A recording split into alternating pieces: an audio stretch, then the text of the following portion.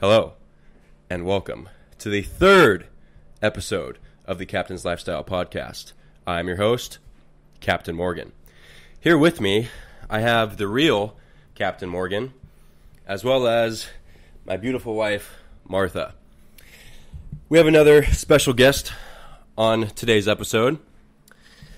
He is an ACE certified personal trainer. He has his CrossFit Level 1 certification as well as the Gymnastics specialty course. He has a degree in biology and is a bartender extraordinaire.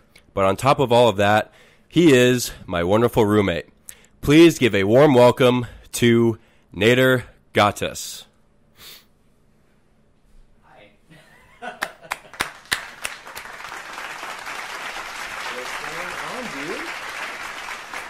All right. Hey. All right. Settle down. Thank you. Hello. Hi. Welcome Thanks. on the show, on the Captain's Lifestyle. So, what did we just finish doing? We just did 19.5. And how was One that? of the nastiest things I've ever done. Yeah. It was good. Yeah. Mental for sure. For those of you who don't know, 19.5 is the last CrossFit open workout, which is 33, 27, 21, 15, and 9 repetitions of thrusters at 95 pounds for the guys, 65 pounds for the ladies, and chest to bar pull-ups.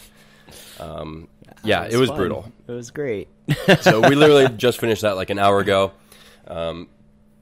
So this is a kind of impromptu podcast, but If we stopped to, vomit in the corner, just excuse us. So I wanted to have you on the show because you started in a traditional Globo gym, correct? And then you made the transition to the CrossFit space. You want to talk? Well, first off, let's give a little background about yourself. Yeah. Do you want me to start from like my birth? Wherever you want. Yeah, just a Okay. quick little intro. I was born in Egypt. I was never really athletic as a kid either. I was born in Egypt. Normal childhood. Moved to California when I was 9. Lived in LA for a little bit. I swam for a little bit, but that was just like for fun as a little kid. Tried to enter some teams, but was never really competitive enough. And then went to high school right here in Dana Hills. Major band nerd. Was in the marching band. That was like as much exercise as I got. It's actually intense because I played the tuba, and that was as big as I was. So that was fun. And then went to Nashville, did school there, studied biology. It was amazing. And that's where I kind of started to get into fitness. I started working for a gym out there just because I wanted to work at a gym. I was getting interested in my health and being fit aesthetically. I didn't really care about like actual functional movements. I just wanted to look good at the time. I was like 20. And I immediately fell in love with just connecting with people over fitness. So I guess that's just kind of the abridged version of that part. And then,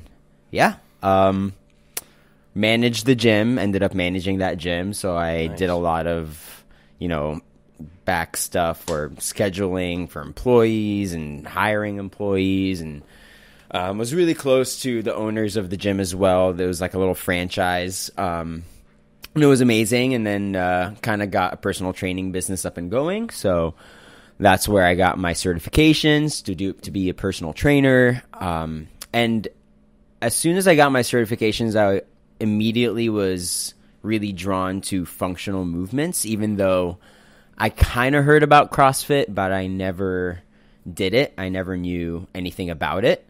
But I was drawn to more like squats, deadlifts, pull-ups, like gymnastics movement. Like I loved making people do like push-ups and pull-ups, planks, all that kind of stuff. Just getting people out of the comfort of a bench and like a stabilized weight environment. Although I would still have them do that because as a new personal trainer, sometimes you just run out of things to do, and you're like, all right, do bicep curls on the machine real quick for like 5 sets because we have 5 minutes left. So being in a traditional Globo gym type space, what kind of made you make that transition, not to CrossFit yet, but to more functional movements, which you don't see a lot in a Globo gym? Yeah, I don't know what it was. I just I started to be more interested in training for health purposes, even though I went in training for, like I said, aesthetic purposes and just like the physical appearance of just like looking good. But the more I did it, the more I realized I was like, my clients, you know, whatever I was doing, sometimes like they would come report back to me they had lower blood pressure now and like getting healthier from the inside out. So that was something that really interested me. So I started doing research and, you know, finding out that, you know, thrusters, like I didn't even know they were called thrusters, but I would have people do them. Oh man. Speaking of, yeah, probably shouldn't say that word right now. Yeah. But yeah, I would call them squat presses. Okay. So let's just refer to them as that for now. Before you knew what CrossFit was. Yeah, before I knew what CrossFit was. But yeah, I just, you know, would do research and would find that those kinds of movements were ultimately way better for you than, you know, doing squats on like the Smith machine or doing that kind of stuff. Yeah. The gym that I worked for, they didn't have like the most equipment to work with in regards to functional movements. So I had to get really creative. So that was really fun. But yeah, the more I did it, the more clients I had, which I had a lot, and I was very blessed that way.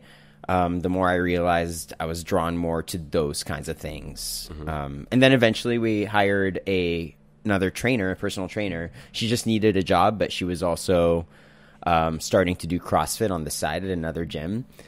So she introduced me to handstand push-ups. So those are like the first, and I did them strict right away, and it was like, whoa, this is fun. So I would always practice handstand push-ups. Not a fan. Started to get into those. I'm a huge fan. And then she introduced me to Murph.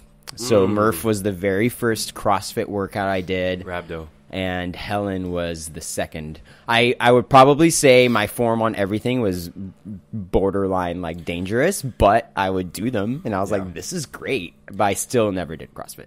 So before we get into like your transition to CrossFit, I mean, we started to a little bit, but what got you into personal training? Because like just working at a gym, like why did you feel the need to help people? Was it just from like a financial standpoint, or did you find like joy and fulfillment in helping people reach their goals?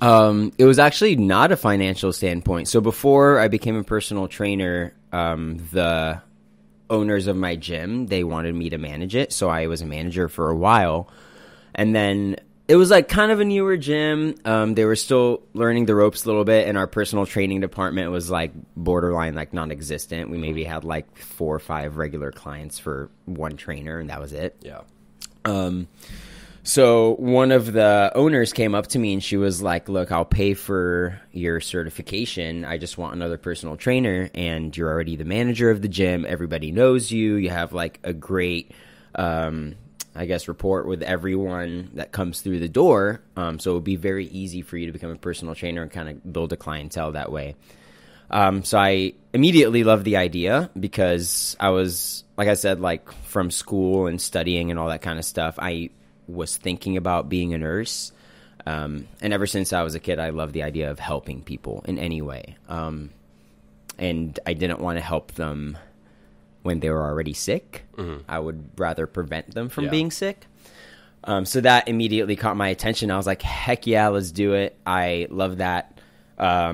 So I studied my personal training certification thing, did the test, and started to be a personal trainer. And, immediately whenever all of the people at my gym found out, I had like a full personal training list. So I had to learn really fast. That's awesome. Which was great. Yeah. So I guess it came from a place of wanting to help people. And the more I did it and the more results I saw, like I said, not just physically, but like not just outward physically, but more, like healthier hearts or like, like all that kind of stuff.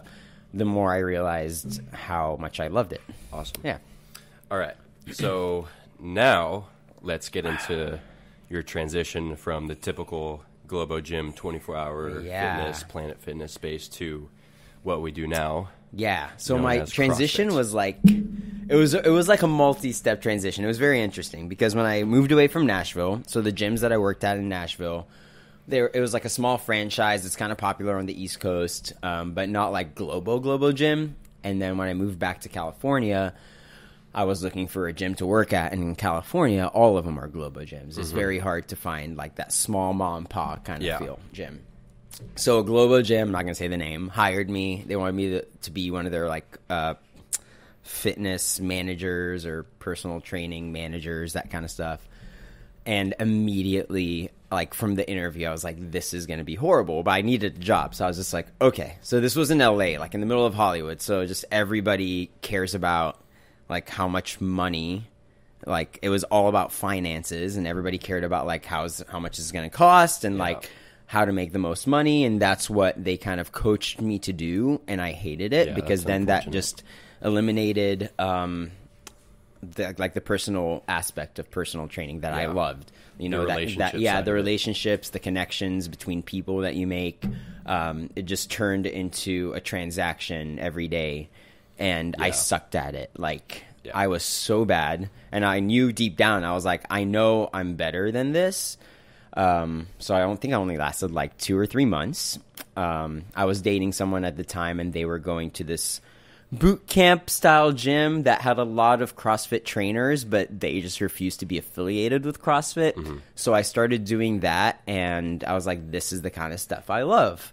But it wasn't like CrossFit. They had like boot camp style classes, but they just incorporated, you know, like squat cleans and all the stuff that I just had no idea, like snatches. I was like, what? No, I'm not going to even try that. I'm going to do it without a bar and still hurt myself somehow. So that was in LA, and then eventually I moved back down to Dana Point, and I think for some reason, like I missed having a community in Nashville. I had like a very close relationship with my friends and like people in the city. We just knew each other. In Southern California, it was just like a little bit harder to establish that. People are still nice, but it just like people kind of keep to themselves a little bit more than in the South. Oh man, I love the South. Anyways, so I came down to Dana Point, and I had grown up here, so I felt a little bit more like home being here, but I wanted to establish that community. Now that I'm back as an adult, I'm not in high school anymore, I was just like, okay, time to establish myself. And I already had a taste from, you know, that gym in LA of like certain CrossFit movements. So I looked up the nearest CrossFit gym, which is like the one gym in Dana Point, CrossFit Dana Point. They're amazing. Shout out. Hey, yo. And I went in, and one of the head coaches there, Becca, she was my first person I talked with, and I immediately like loved her. We became very good friends and just like had a community right away. So I think that was the biggest selling point for me to do CrossFit. The community? The community, That's huge. It was amazing, and I was just like, this is what I needed, like moving back from Nashville and like having it, like had so many people in Nashville that I don't have anymore out here, my support system, all that kind of stuff. So I was like, this is awesome.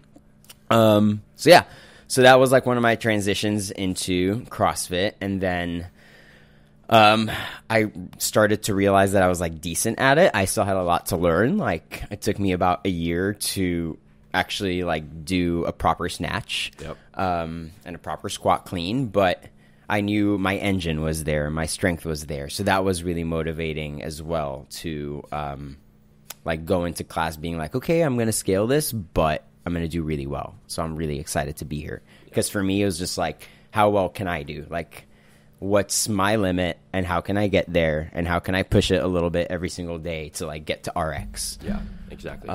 Little side note, there is nothing wrong with scaling. So if you're afraid of scaling, like if you like let your ego go, like think of RX as like the black belt. Like you don't just go in to a martial arts gym and say, hey, give me a black belt. Like you got to start from the bottom. Like everybody starts somewhere and then gradually work your way up. Right. So nothing wrong with scaling. Don't be afraid to scale. And that was something that I struggled with too. I remember Becca would look at me and she's like, you are not going to do RX. And I'm like, yeah, I am. And she would just like literally force weight off my bar. And I was just like there like, ugh. It paid off in the end. It paid off so well. Yeah. Coaches are usually correct about those things. They've been doing it a while. Exactly. So what prompted you to get your level 1 and start coaching? I missed training because I joined the CrossFit gym and all that kind of stuff, and it had been about a year and a half now. And I just missed it so much. Missed coaching, missed interacting with people that way, and being like a positive influence in somebody's life, at least like one person every day in like one class. As long as I make a difference, that's like all I could ever ask for. So I just talked to, all the coaches, talked to the owner, Zach, and he was just like, yes, absolutely. And like, once you get like when you pass the level 1, like you're going to work here for sure. So I was like, okay, cool. Yeah. So it was just more out of just like missing it. Sweet. Yeah. All right. So before we get to the next question, I'd like to interrupt this podcast to give a shout out to our sponsors. Oh, yeah. Slunk Swimwear. Show you my booty. That's his booty. Let me try to stand up. Yeah, Slunk Swimwear. Fantastic company. Highly recommend trying their shorts. I don't like shorts with liners.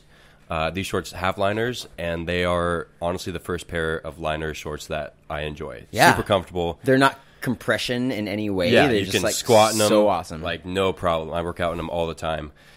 And yeah, super cool styles, like 90s theme that I have on right now, or 80s. Crazy colors. They got shirts, tank tops, shorts, hats. They're about to come up with some new styles as well for the summer. Designs. Yeah, so that's going to be exciting. Girls swimwear. It's going to be called Slunkinis, so stay tuned for that.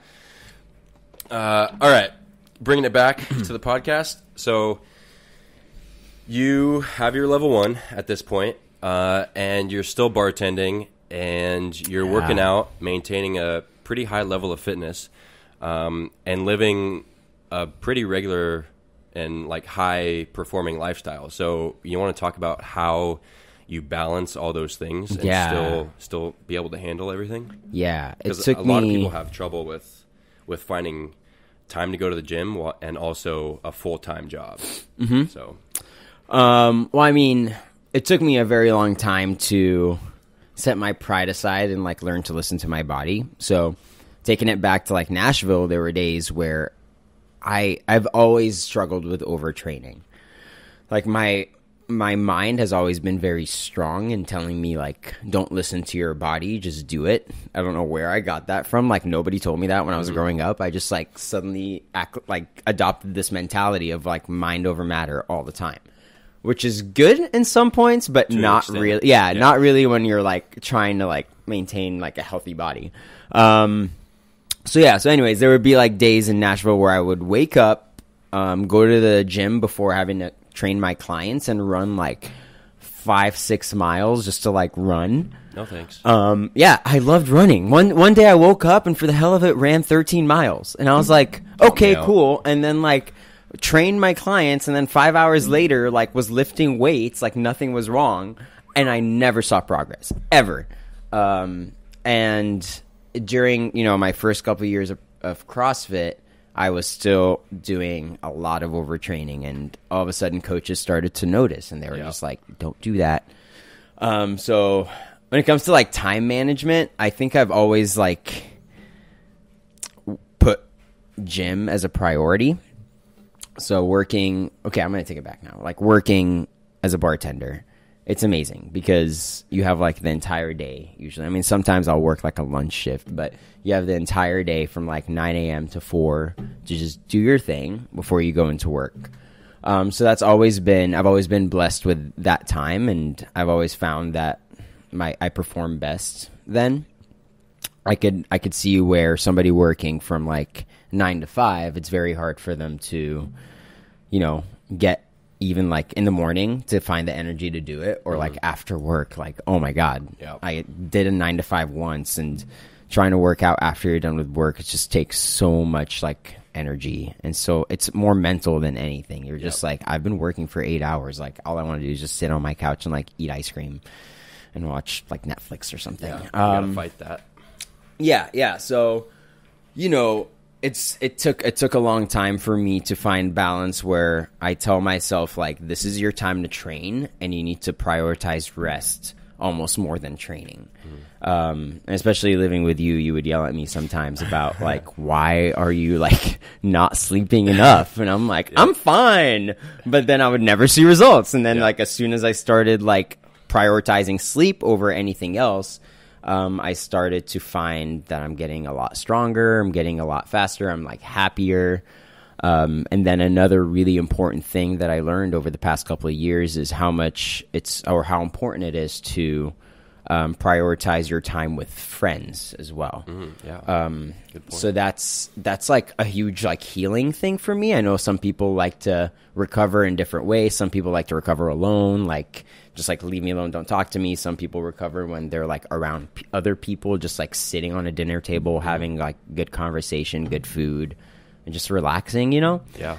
I'm a little bit of both. But yeah, I just found that prioritizing your relationships as well is so important in your recovery. It just like, it recovers you mentally, you know? It prioritizes like everything. Because if you're just sitting alone recovering, you know, that's fine. But all you think about is like probably, you know, your next meal or your next workout. And like, I just feel like you never get out of that headspace of like the gym. Yeah. Whereas like if you're with your friends and you're having a really good time, like you're free of that for a little bit. That way, whenever you come back to the gym or whenever you think about training again, it's almost like an exciting thing. Yeah, like you have it. 100%. Yeah. You can give it 100%. You're not tired of thinking about it. Yeah. So I guess like balancing all of that, you know, I just come with trial and error, learning how to prioritize, you know, learning that if I bartend until 1 a.m., I'm not going to tell my friends that I'm going to meet them for the 9 a.m. WOD. Yeah. Like, not going to do that. And I learn how to say no. And I'm like, okay, like I'm going to do the 10 or 11 or open gym or whatever. Yeah. And then you and I could grab lunch afterwards. And that would be like our bonding time for that day. Like it doesn't have to be at the gym. Yeah, does that answer your question? Yeah, I feel like I just rambled. No, that was good. Connection is huge. A lot of Yeah. people miss that point. They just train super hard and kind of blow off their good friends. But having quality connections is a huge so important. part of happiness in your life. And I'm glad you said that about me getting on you about sleep. Yeah, you and always need everything. accountability, people. Yep. Yeah. Live the captain's lifestyle. It's part of sleep. It's a lot of sleep. Fittest household in Dana Point. That's why. Yeah. Okay. Yep.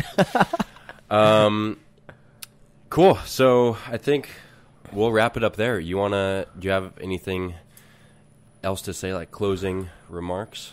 I mean, I always have things to say. I hope like anything I said helped anybody, but I mean, the most important thing that I would want anybody to take away from this today is just like, you know, learning how to prioritize your time is so important. And it doesn't have to be like such a strict regiment, but you just need to know how to listen to your body, like learn how to say no to things. Like you're not overextending yourself. People respect that, you know, if huge. people respect you being like, look, I need to rest a little bit, you know, they might give you a hard time being like, oh, you're so lame, whatever. But you know, nobody will hate you for that.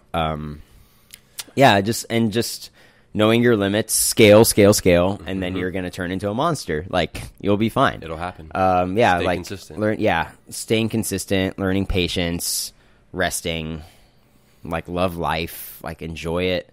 It's, like, your body can only go so far, but your relationships are there to stay. So, like, you know, you could train as hard as you want in the gym, but make sure you're keeping up with like everything else on the outside, and your gym time will, like, your mental state is going to be so much happier and you perform so much better when you're in that. All right. One other real quick thing. We both have Whoops. Oh, right? yeah. This crazy little wristband. Saving me, dude.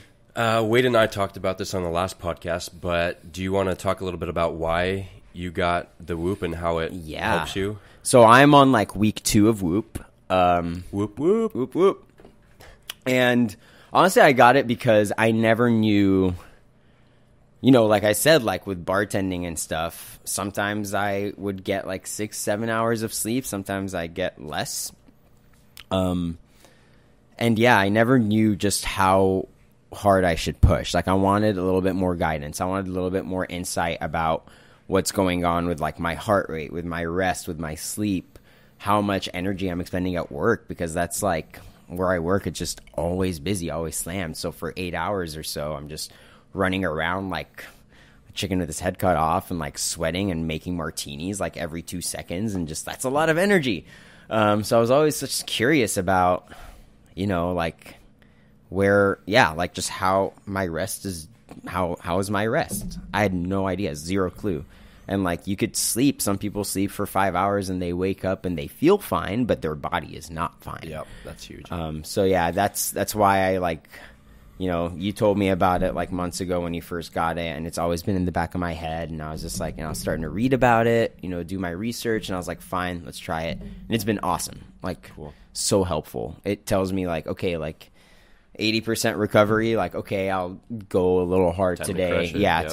Time to go crazy. And some days I feel like I did really well on sleep and I'm like 50% recovered. And I'm like, oh, that's strange, but okay, I guess I'll like take it easy. Yep. And it makes the day after that even better. It makes a huge difference. Yeah. All right. If you guys want to know more about Whoop, you can visit the Whoop website, or if you'd like to get one, you can send me an email at thecaptainlifestyle@gmail.com, and I will send you a code to where I think you get like a month off or something, but let me know. All right. So to close it off, where can people find you?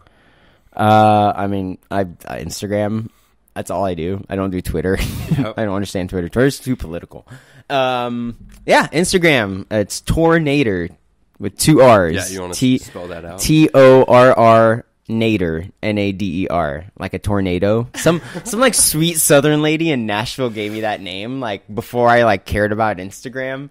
And then she was like, "What's your name, dear?" And I was like, "Nader." She's like, "Oh, like a tornado." And I was like, "Oh, that's so cute. That's gonna be my Instagram name forever." There's a story behind that. That's awesome. Yeah, there you go. Also, they can find you at the gym, right? CrossFit yes, Dana you can Point. find me at CrossFit Dana Point. You want to be trained by a professional here? Come see us, man. It's an amazing place. If you're ever in Orange County visiting or looking for a place to work out, like, or wanting to try CrossFit, like, highly recommend it. Sweet. Take very good care of you there. All right. Well, if you would like to know more about the Captain's Lifestyle, you can look online at thecaptainslifestyle.com or follow me on Instagram at 6CaptainMorgan9. And that's it. Don't forget, live the Captain's Lifestyle. Thanks. Love your life. Bye.